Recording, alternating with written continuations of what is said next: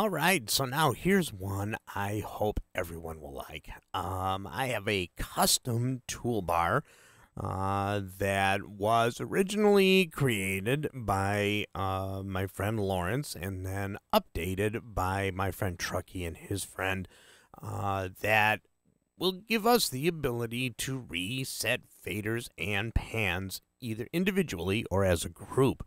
All right, so let's go to the classroom. So the first thing I'm going to show you is the Mac way to actually set it up on a Macintosh, and then I'll show you the PC way in a little video that really doesn't have a great microphone on my other PC, but it'll walk you through how that sets up as well. All right, so the first thing that we have to do is we have to download the files. So what we're going to do is we are going to go to, let me do it this way, and there we go.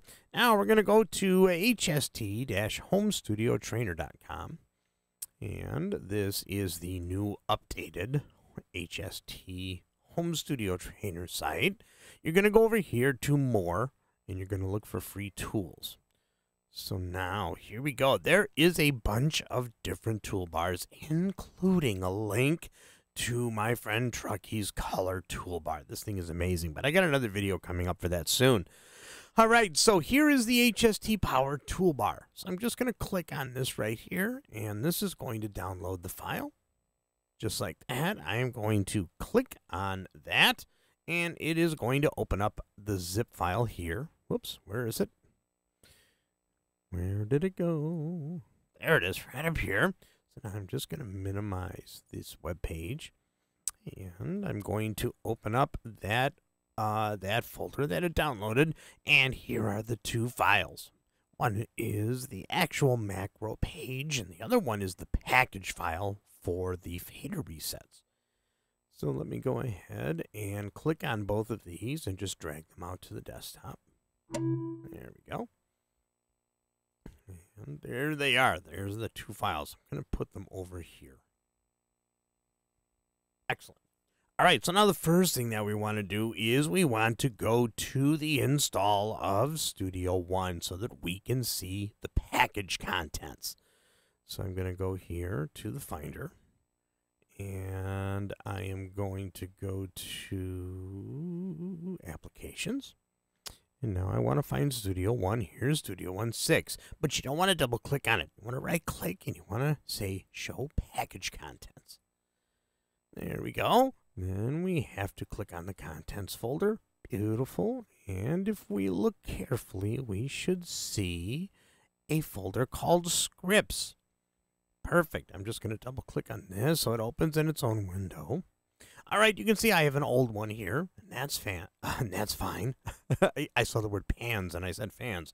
All right, I'm going to right-click. I'm going to say Move to Trash. Done.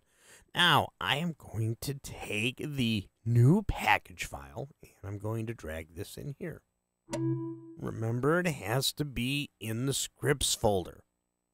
All right, there we go. It's in there now. Go back, Contents, and then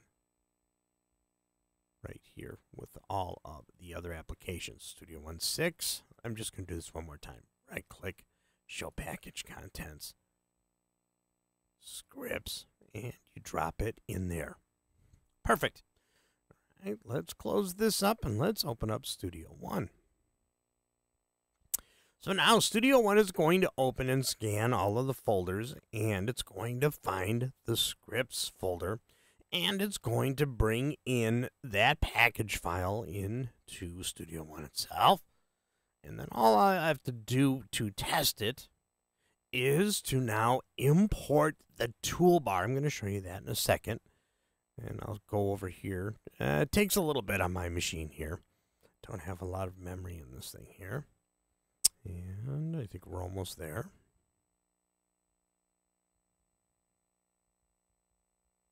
And we're almost there. Melodyne takes a while. I just rebooted the machine, so the boot up is a little bit slow.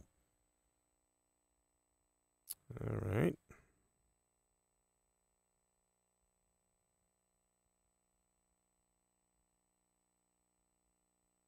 All right.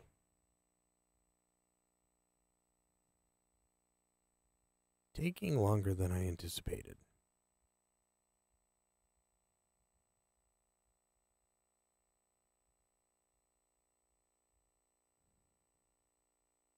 All right, so now Studio One is open. So we're going to go to New. And we're just going to use we'll use one of my templates, actually. HST New Song. Click OK. All right, so you can see I have the old toolbar right here. So what I'm going to do is I'm going to right-click, and I'm going to say Remove Page. There we go, just like that. Let's see if I have any other copies of it. Nope, I don't. Okay, so now how do we bring in the actual toolbar? We're going to right-click on this little cogwheel right here, and we are going to choose Import. Now I can go to the desktop, and I can find the macro page. Click on that. Click Open, and there you go. That's it. So now let's see if our fader resets work. Let's just double click here, and we're going to do audio tracks. We're going to create 8 audio tracks just like that, and boom, boom, there we go. So you can reset all of your faders, or you can just select any one or more, and you can hit this side and reset that one up and down. I can select just these and reset those up and down. So this is all, and this is selected. Now for the pans. I'm going to go ahead and pan all of those to the left, and if I hit the pan reset for all, boom, just like that, all set. Okay, so that's how to do it on a Mac. Now, what we're going to do is we're going to learn how to do it on a PC. All right, once we've actually downloaded the files, you can see we're on the PC now here.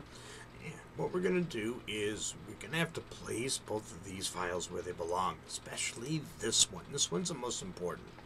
So let's go ahead to our File Explorer, and we're going to go to our C drive, and we're going to go to Program Files, and we're going to go to Personas, and we're going to go to Studio 1.6, and what we're looking for is the scripts folder.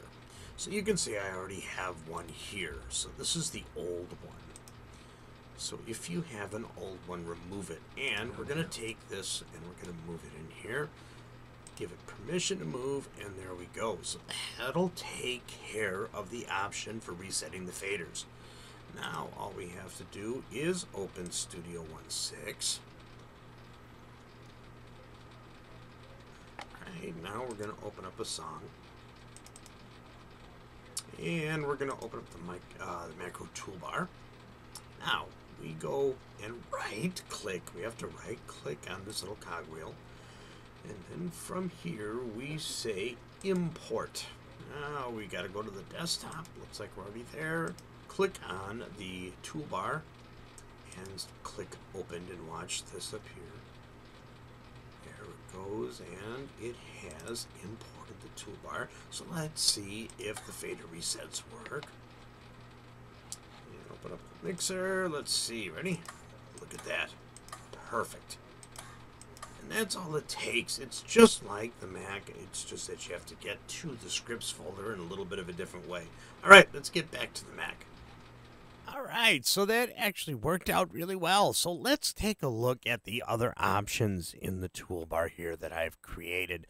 It took me a while to create some of these icons for it, and my friend Truckee helped me with a couple of them too. So you can see in the power toolbar, there is the fader and the pan resets, and I have new song. See if I hold my mouse over it. Let's see here. Hold my mouse. We have new song, and then we have new project, and I used a hammer, and then we have a save to a new folder. Those are the 3 real important saves that you're going to need. All right, this is to open up the options like that, and then you have the save and save as, and then close. And then I've got an overview. So if I had a bunch of events on all of these tracks, if I hit overview, it actually puts everything into whatever the window size is, the main arrange window. If I close the mixer and hit overview again, it expands it to the full size. All right, so now we have the record panel button here. I probably didn't need to put it there because there's one down here, but I put it there anyway. And the record panel is for setting up your record modes and your punch in and out and that kind of thing. All right, and loop recording. All right, so then I have a transport. So I've got play and stop. And let's see. Let's see if I hit play, or if I have this here, I can actually just hit the return to 0. And then I have a forward and a rewind button. And also a record button, of course. But I don't have any tracks armed at the moment. All right, so this one is for markers. So if I go like this and I have the cursor set up here, if I hit a marker, I can add a marker. So let's see. Actually, I'm going to cancel this. I'm going to open up the marker track. There it is. So if I add a marker, it's going to let me name it. New one. Boom. There we go. We have a marker. If I want to eliminate a marker, I have to highlight it and use the minus button. Done. All right, so these two buttons, if you have multiple markers, you will actually be able to page through forward or backward through the markers. I also have a nice little loop, start and end marker option. So if you would like you can see here you have the start marker, but the end marker is all the way over here at the 5-minute mark. So you can change the length of the song before you actually start recording, or all you have to do is choose the longest event in your song and hit the marker button, and it actually brings the start and end markers right to where you selected. If you have a larger event, hit it again, and you can see that it will adapt. Perfect.